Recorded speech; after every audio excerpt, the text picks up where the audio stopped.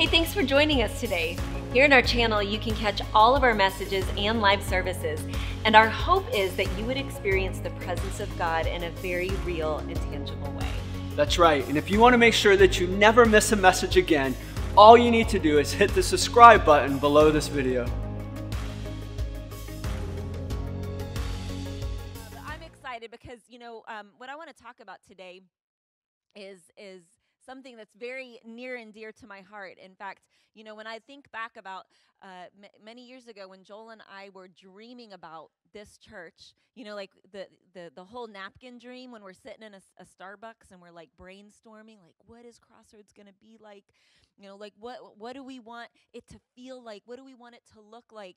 A lot of what we're going to talk about today and really in this series is some of those things that we dreamed about many years ago. We're in the middle of a series called God Created Us for what? Fun. God created us for fun. And last week, Pastor Joel kind of laid this theological groundwork of the fact that we are wired by our Creator to enjoy life. In fact, Jesus even said that that's why he came to the earth. He came, he says in John 10:10, he came to give us a rich and satisfying life. And a lot of times Christians, I wouldn't say as many American Christians. I've been all around the world, a lot of different places, and maybe some of you here today kind of take on this mentality of because I'm a Christian that life is going to be hard. It's full of rules. I need to keep my head down and keep working hard. And the truth is, yes, we do suffer. That is an absolute. You can't get out of suffering. And yes, the work of the kingdom is a lot of hard work, but we were wired to enjoy life. Jesus came so that we can have a rich and satisfying life. And so that's what we want to talk about over these few weeks as we talk about how God created us for fun. Now let's play a quick game. I want you to take a moment and I want you to think back through your childhood, through your teen years, your high school years. Let's just skip over middle school because we know those were the hardest years, right? The most awkward, weird years. But your elementary years, your high school years, your college years. Think back over this. I want you to just kind of remember some fun memories. Think about like some of the times that you could say, yeah, that was a lot of fun. I know for me, I think about riding bikes with my friends around our neighborhood. Like that's what kids of the 80s did. We got home, dropped off our backpack, and we're out the door getting on our bikes. Mom is yelling out as we're leaving the house, be back by dark, like that's just what we did in the 80s. And so that's one of the things I think about. I think about playing Super Mario Brothers with my siblings and beating Super Mario. I was the first one in the family to beat Super Mario Brothers. I think about camping with my family. We are a family of 6 on a single income. My dad was a teacher, so we never stayed in hotels or flew away we always went camping. That was our family vacation, and it was so much fun. We loved camping as a family. I remember being a teenager in the youth group, and another thing we did in the 80s, which I don't really hear about anymore, but we used to do these things called lock-ins. Yes, okay, all my church kids are out there. Now I'm just thinking oh gosh, what a mess. But what they would do is they would bring all the youth group into the church building, lock the doors, and let them go crazy like Lord of the Flies for 12 hours. It was pretty crazy. Lots of pizza, lots of soda, lots of candy. We would play Ghosts in the Graveyard and all kinds of flashlight tag. Lots of fun. For me, it was really fun in high school. I was, cheering on a Friday night football game. That was so much fun. I loved that. I just thinking. I loved country line dancing. When I was in high school, we went to up in Northern Virginia, my school was very well known as Cow Pie High. It was right in the middle of a cow field, and you'd walk to school in the morning and it smelled like cow manure, all that stuff. But I just remember in high school, something that we do for fun is we'd go to the local Elks Club, one of those clubs, and we go country line dancing. That was A lot of fun. I loved water skiing. My aunt and uncle owned a water boat, and so like up in New York, we'd go up to the Finger Lakes and we'd water ski all summer long. So many good memories. So as you're thinking through your own fun memories of your childhood, of your adolescence, your teen years, I want you to think through, like, just visualize some of those memories, and I want you to ask yourself, am I alone in any of those memories? Am I alone in any of those memories? My guess is that for most, if not all, of those fun memories that you're thinking about right now, I'm guessing that most, if not all, include people. See, fun is always associated with other people, enjoying life with other human beings. Whether you're an introvert or an extrovert, whether you're shy or outgoing, whether you just love to be in big crowds or you'd rather be in a small group, one of the every single one of us, one of our absolute greatest needs is to belong, is to be loved. In fact, if you guys remember from psychology class, does anyone remember this diagram? This is Maslow's hierarchy of needs. So, like, the most basic things we need are air, water, food, shelter, all of that stuff. We also need personal security. We need to feel safe. Those are like our like bottom line needs. What is right above like the bottom line needs? It's love and belonging. We need to be a part of a group of people. We need to know that we're accepted, that we're loved, that people have our backs, that they are going to protect us and love us and care for us. Right after the very basic needs, in priority, is to belong, is to be loved. And this is our human nature. This is the way that God wired us. We need to belong. We need to be a part of something that's bigger than ourselves. We were designed by our Creator to enjoy life and have fun with other human beings. And as you walk down this memory lane, it should confirm that statement. That need that you have to love and belong. All of your good memories, I'm thinking most of them, if not all, have to do with enjoying life with other people. One of the things that I love about this church, about Crossroads, is this idea of belonging. You know, we have it pasted on our wall when you walk in. Welcome home. Like, welcome to the family. You're here with us. We just love to build relationships and grow together in the love of Jesus. That's really who we are as a church. That's what we dreamed about. As young, church planners, we dreamed of a place where people could come and belong and do life with each other and learn to enjoy life with each other. That's who we are as a church. I love that. Have you ever been in like maybe you're talking to your neighbor, you're hanging out with friends, coworkers, family, and just as they're talking, you have like this thought, like, man, I think they would really like our church. Like, man, I wish that they could come and see what Crossroads is like. I know I have conversations like that all the time. But see, the thing is, it really has nothing to do with the place of Crossroads Church. Like, it has nothing to do with this building. We're not thinking like, man, I want my friend to come and sit, like to feel the comfort of one of those auditorium chairs. Like, that's not what we're thinking. We're not thinking like, oh, they're going to love the lobby. The lobby is so cool. It's nice and open and there's free coffee. I mean, that is actually something that they might really like. But we're not thinking about the actual building when we're thinking about inviting our friends and family. We're thinking about the experience that we've had in the presence of God and with his people. Amen. That's where it's at. Has nothing to do with the actual building or the facility in which we're meeting. It has everything to do with the people involved.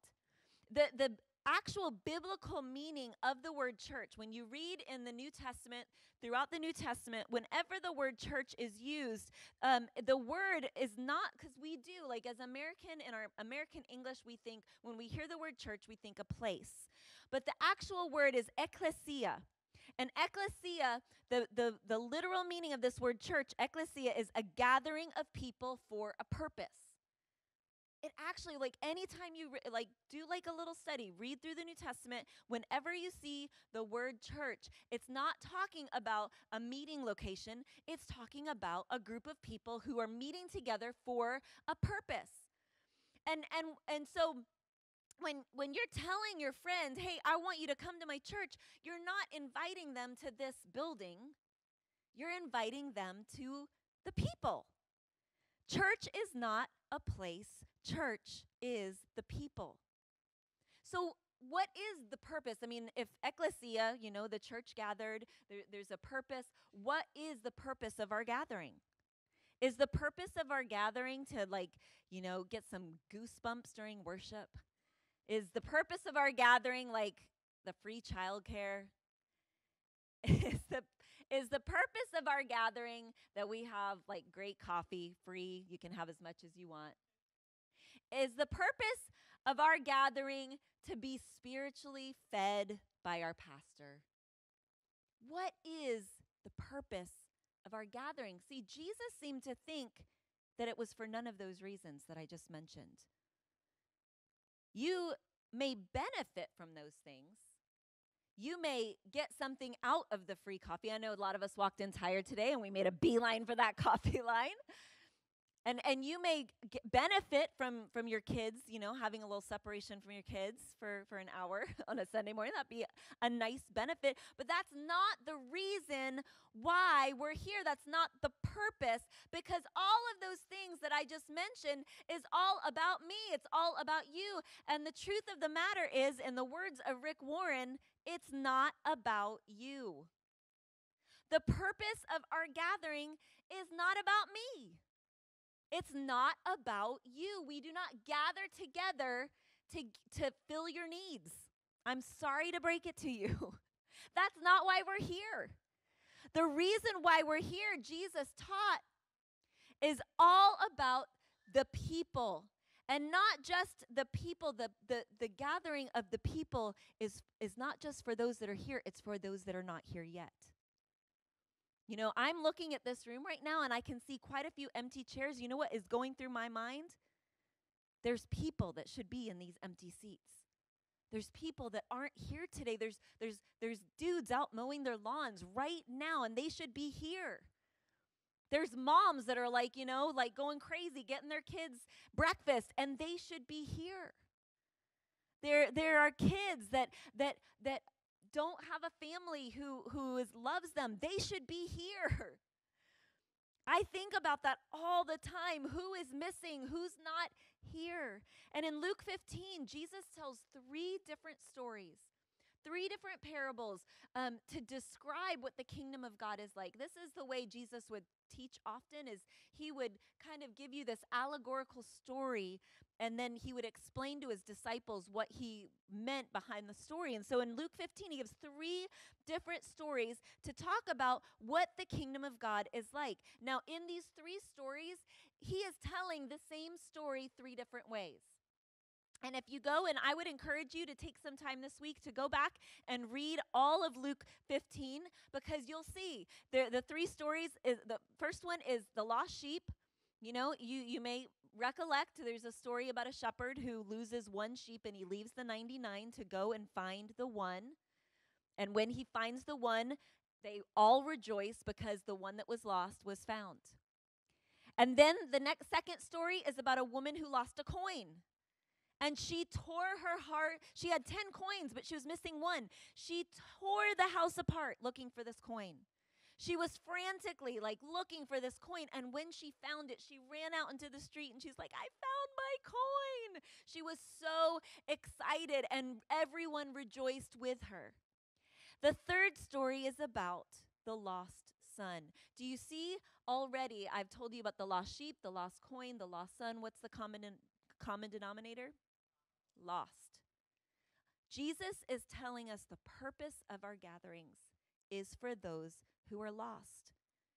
And I also want to mention, just as you dig into the Bible, anytime anything, whether it's Jesus talking, Paul someone in the Old Testament, anytime something is repeated, like one right after the other, this is like really important. It's just an ancient way of writing. So if they repeat themselves, this is like, as Christians, as followers of Jesus, we should be leaning in. Like, this is really, really important. So 3 times in a row, consecutively, Jesus tells the story about something of value that was lost, and when it is found, the great rejoicing, the party that comes afterwards.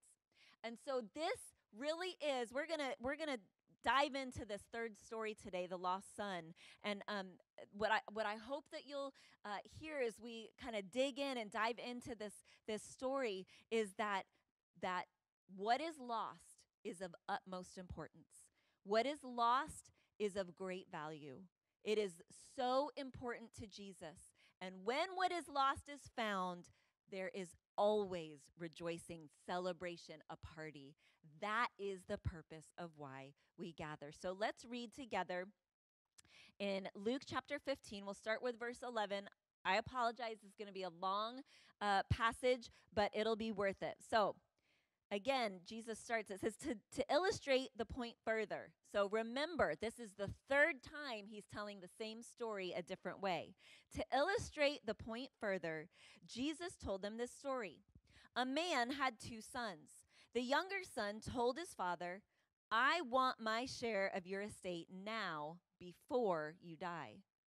So his father agreed to divide his wealth between his sons. A few days later, this younger son packed all his belongings and moved to a distant land. Everybody say distant. Distant land. And there he wasted. Everybody say wasted. All of his money in wild living. About the time his money ran out, a great famine swept over the land, and he began to starve. He persuaded a local farmer to hire him, and the man sent him into the fields to feed the pigs. The young man became so hungry that even the pods he was feeding the pigs looked good to him. But no one gave him anything. When he finally came to his senses, he said to himself, at home, even the hired servants have food enough to spare. And here I am dying of hunger. I will go home to my father and say, Father, I have sinned against both heaven and you, and I am no longer worthy of being called your son. Please take me on as a hired servant. So he returned home to his father. And while he was a long way off, his father saw him coming. Filled with love and compassion, he ran out to meet his son, embraced him, and kissed him. His son said to him, Father, I have sinned against both heaven and you, and I am no longer worthy of being called your son. But his father said to his servants, Quick! Bring the finest robe in the house and put it on him. Get a ring for his finger. Just so you know, the ring, like in ancient times, that was a signet ring. Like this, he is welcoming him back into his family, again saying, you now have everything that I have. Get a ring for his finger and sandals for his feet, and kill the calf that we've been fattening. We must, what? Celebrate with a feast. There's going to be some good eating. A big old potluck is going to happen. For this son of mine was dead and now has returned to life. He was lost and now he is found. So the party began. Let's get it started. Yeah, like, no, that, sorry, I couldn't help myself. The party began. Now, Jesus is such an incredible storyteller. A good storyteller knows how to bring the listener in to where you are imagining yourself in the story. And as I read this story, I can so relate to this son. I can imagine myself in his shoes. I can imagine all the feelings that he must have felt. The shame and the anxiety and everything that came with going his own way and failing miserably. Just for a moment, just think about where he was mentally, where his emotions must have been, his even physically. It says he was dying of hunger. He was so hungry that the food that the pigs were eating looked good to him. So he is in this utter state of like the bottom of the bottom, the lowest of the lows. He was at the end of his rope, the bottom of a very deep pit that he had dug for himself. He was overwhelmed. He was dying from the inside out because of the choices that he made. And very rightly so. He is riddled with anxiety. He is feeling this anxiety over returning, and so he rehearses what he's going to say to his father. And I can only imagine, I mean, the story says that he went off to a distant land. He's so far away. Imagine that long journey home. And the entire time he's rehearsing what he's going to say. Father, I have sinned against both heaven and you, and I'm no longer worthy of being called your son. He's saying it over and over, rehearsing it. Please, take me on as a hired servant. I don't deserve to be your son. I don't deserve to have you back as a father, but at least could I just be your servant? The long road, not knowing how he would be received. He was so fully aware of what he had done. He was so fully aware of his failure. He was so fully aware of his mistakes. And a lot of times Christians think when someone is returning, or they're kind of coming back, or they're in a place of repentance, that we have to tell them like what they've done wrong. We have to list out like how the wrong way that they went. But I can almost assure you, and I only know this because of times of my life where I've been the lost son, I said, I don't need anyone to tell me what I've done. I've already told myself 1,000,000 times over. And this last son, he is overwhelmed. He's anxious. He's rehearsing what he's going to say to his dad. He's coming from a long way away. And I just want to tell you today that no matter what you've done, how many times you've done it, how many times you've failed, how many times you've struggled, how many times you've gone back to what you know was not good for you, no matter how much fear and anxiety you have at the thought of coming back to God, of coming back to church, you may have been dragged here today. Someone brought you here and you came kicking and screaming. You didn't want to be here. I just want you to know that no matter how far from God that you are, the Father wants to see every single one of us as children who need to come home. No matter where you're at, whether you've been kind of, floundering in your faith, doubting, whether you have turned and gone your own way despite people saying, no, don't go that way. No matter where you're at, the truth is the Father wants to see you as a child who needs to come home. Every single one of us is a rebel. Every single one of us was born a sinner. Every single one of us chases after things that don't matter. We all give ourselves over to addictions and relationships that are destructive. We choose to trust in the bottle or the pills or the sex, keeping busy at work. We trust in other things instead of trusting in the only one who can save us from ourselves. Every single one of us. Isaiah 53:6 says, all of us, like sheep, have gone astray. We have left God's path to follow our own. So don't ever for one moment think that when you look at a pastor on stage that we have no sin. Listen, I'm reading this before you today. All of us, like sheep, have gone astray. We have all chosen our own path, strayed away from God's path, and taken our own. I am the lost son. You are the lost son. We are the lost son. But by the grace of God, we have a Father who anxiously awaits our return. He anxiously waits for us to come to our senses like the lost son did. He's not going to beat us into submission. He's not going to run after us and like lecture us and tell us what we've done wrong. No, he's going to let us go our own way, but he's going to anxiously wait and watch and hope and pray that we return to him. For those of you who don't yet identify as a Christian, you do not claim Jesus Christ is your Lord and Savior. For those of you who have walked away and have been far from God for a long time, you may be so far from God and a long way off, but I can assure you this. It's that the Father longs for your return. Jesus longs for your return. He longs for it. He's waiting. He's hoping. He anticipates us coming home.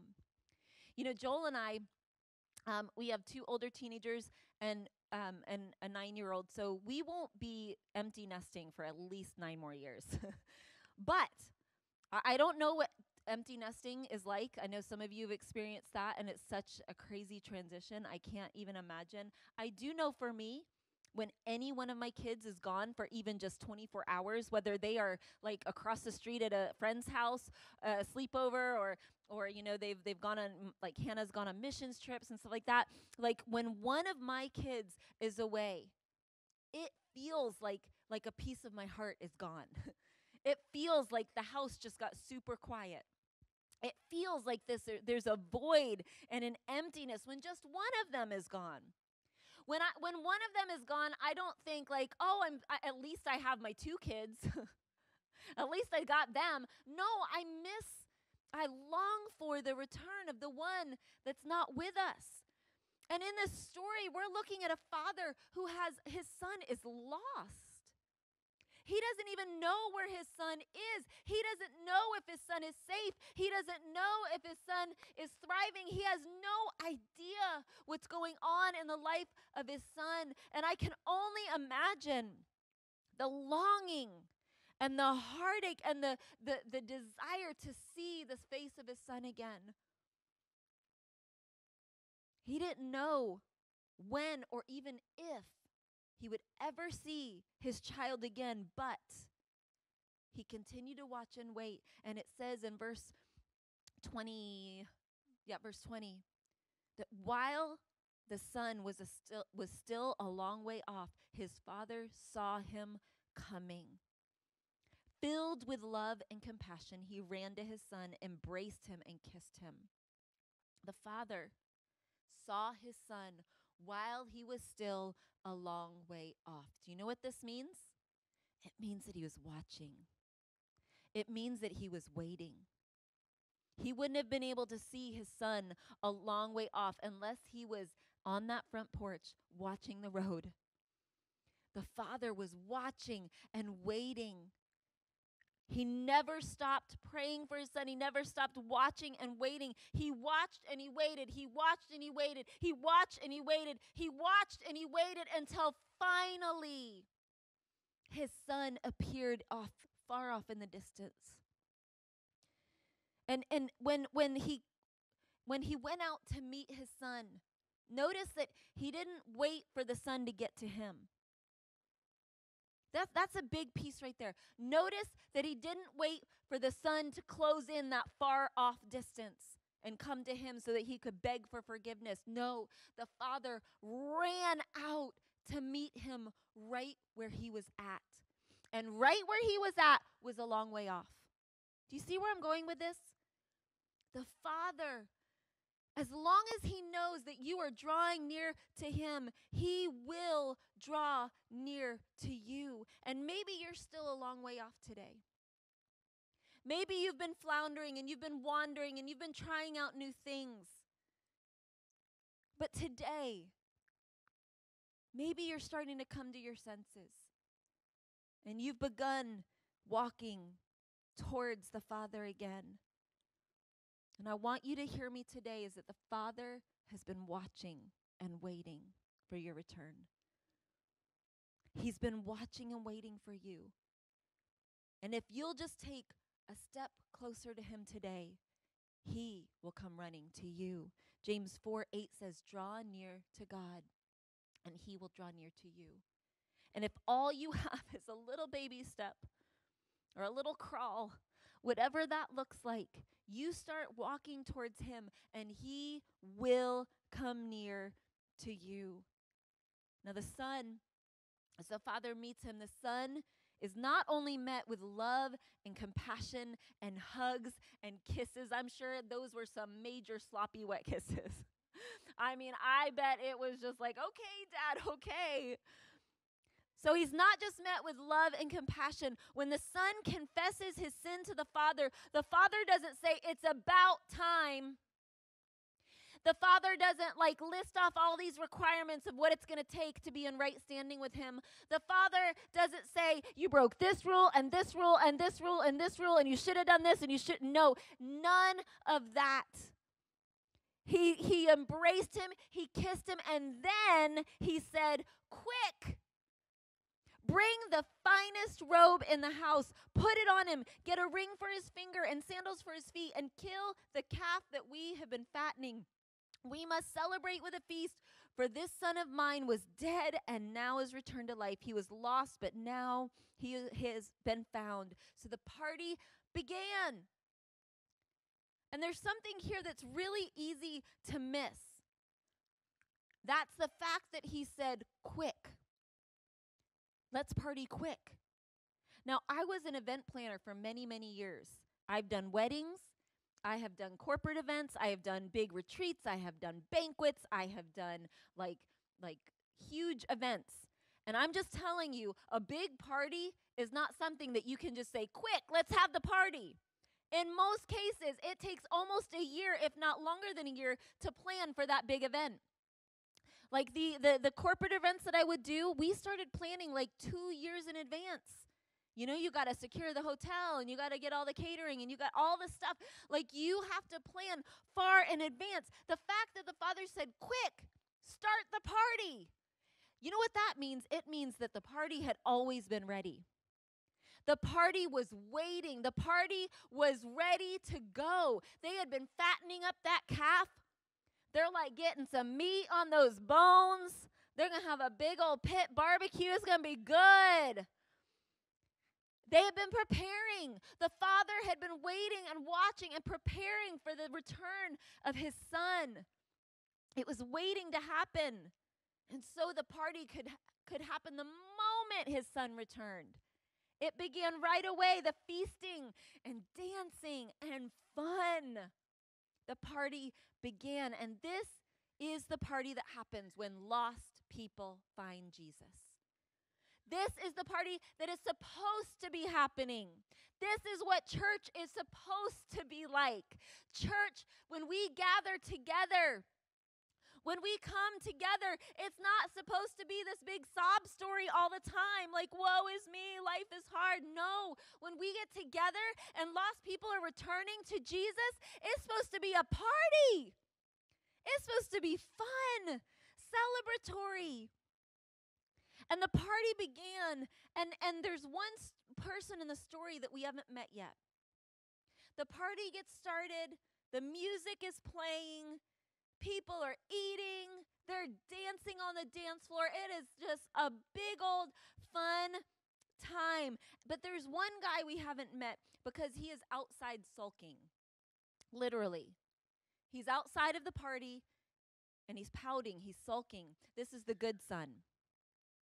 This is the son, at the beginning of the story, Jesus says a father had 2 sons, and then the whole story is about this disobedient, wayward son that leaves and squanders all his father's wealth. We know all about him, but there's still the other son. So while the lost son is like making a mess of his life, the other son has been faithful to his father. He has stood by his side. It actually says that he's out, when the party started, he was out he didn't even know his brother had returned. He had been out working the fields, taking care of his father's resources. He's doing the stuff. Like he's working for God. He's working for the Father. He's all about the Father's business. He's out tending the fields, and then he hears the party. He's like, what is going on? He hears it from the fields, and he comes out. A servant's like, oh yeah, your brother's home, and we're celebrating. He's home. Come on in. The party's awesome. And the son didn't come in. He was like, no, thank you. And so we'll pick up here. It says the older brother was angry and he wouldn't go in. His father came out and begged him to come in, but he replied, all these years I've slaved for you and never once refused to do a single thing you told me to do. And in all that time, you never gave me one young goat for a feast with my friends. Yet when this son of yours comes back after squandering your money on prostitutes, you celebrate by killing the fattened calf? And his father said to him, look, son, dear son, you have always stayed by me, and everything that I have is yours. We had to celebrate this happy day, for your brother was dead and has come back to life. He was lost, but now he's found. See, the other son is upset because his consistent obedience has never been celebrated as much as the return of his disobedient brother. And the son wants to pout, but the father wants to party. Their hearts in this moment are in two completely different places. The obedient son, the one who proudly bore the name of his father, who obediently stayed by his side, who worked hard for him and tended to his fields, is now misaligned and off track of the will of his father. Why? Because in that moment, it was all about him. It was all about what he deserved. It was all about what he needed. And sometimes, we the church, us church people, we can be a lot like that good son. We think that the party should be for us.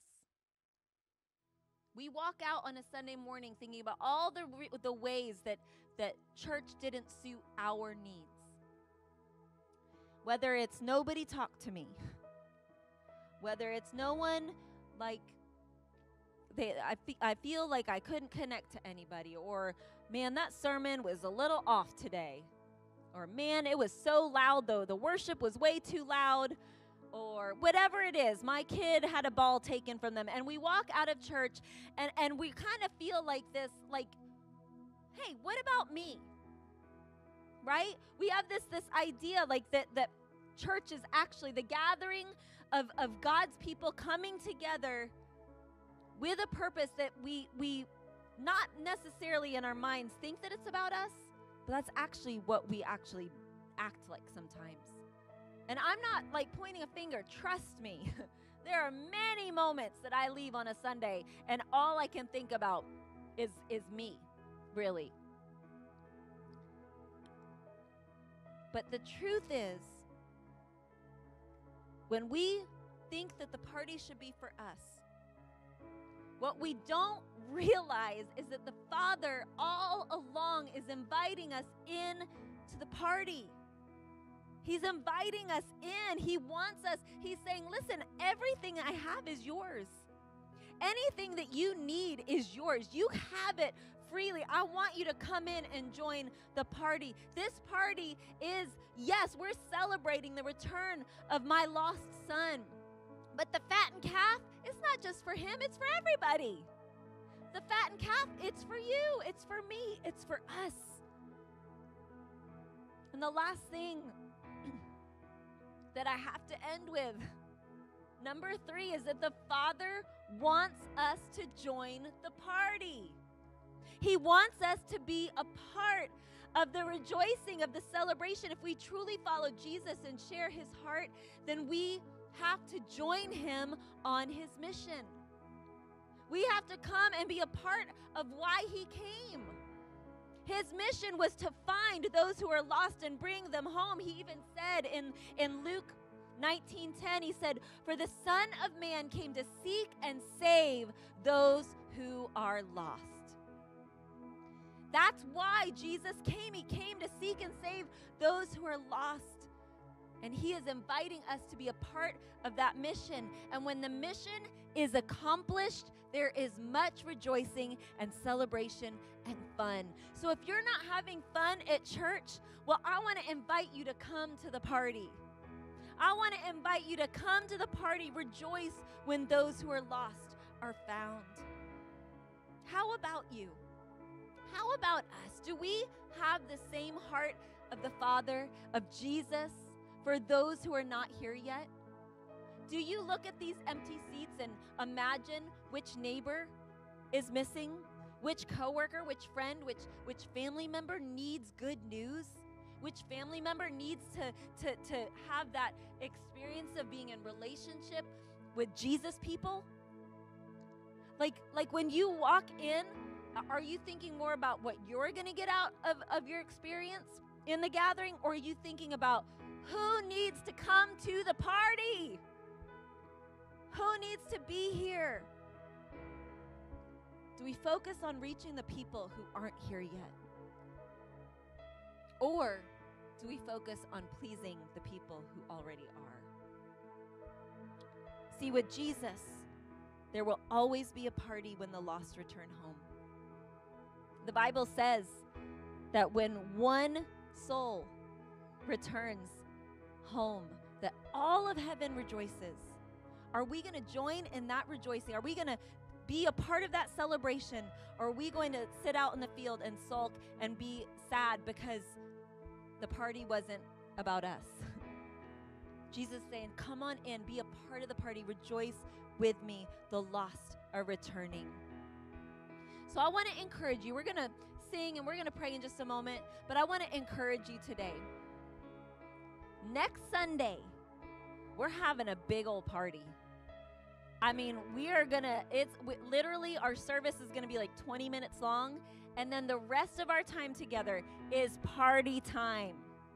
We are going to have so much fun. All of us are going to have fun together, and I want to encourage you to bring your friends.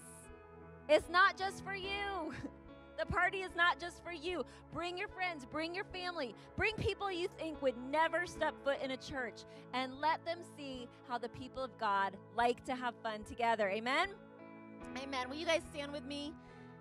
We're going to worship, but before we do, I want to ask that you would just enter into a posture of prayer. Welcome the Holy Spirit. God, we just welcome you into this moment.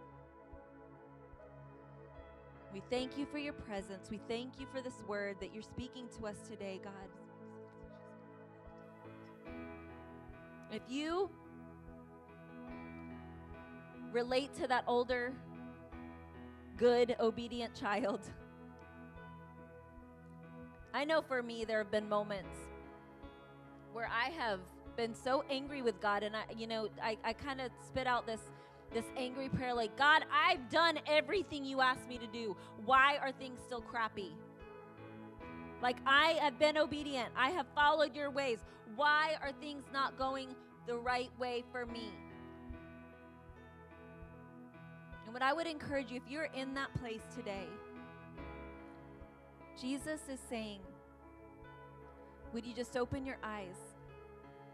Open your eyes outside of you, outside of your situation, and I want you to see that the lost are returning home.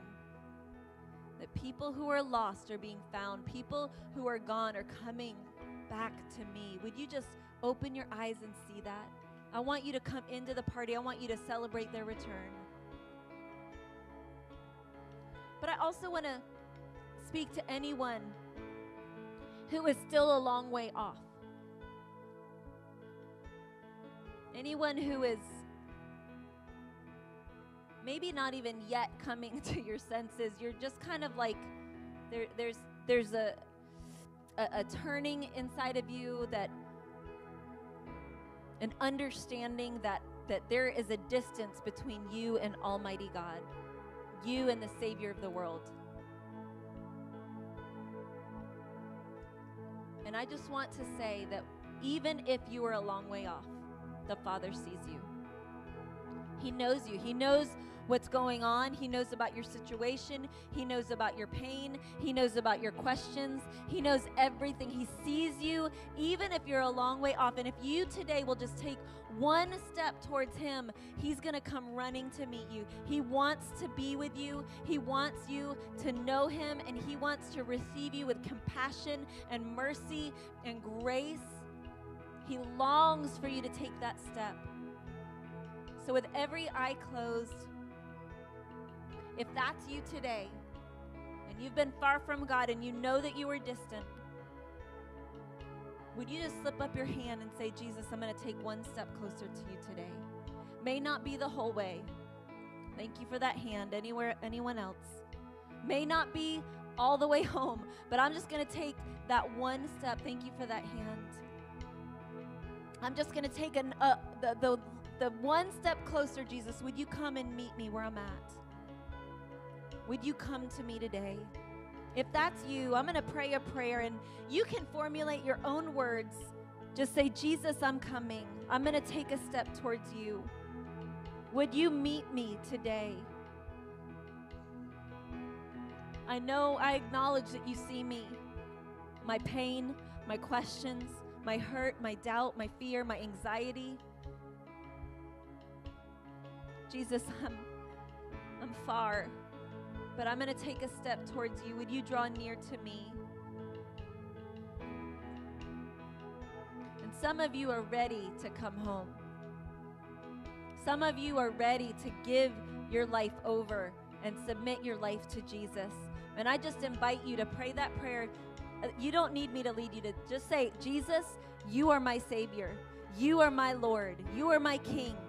I'm going to follow you from this day forward. No turning back. I've decided to follow you. Pray that prayer right now.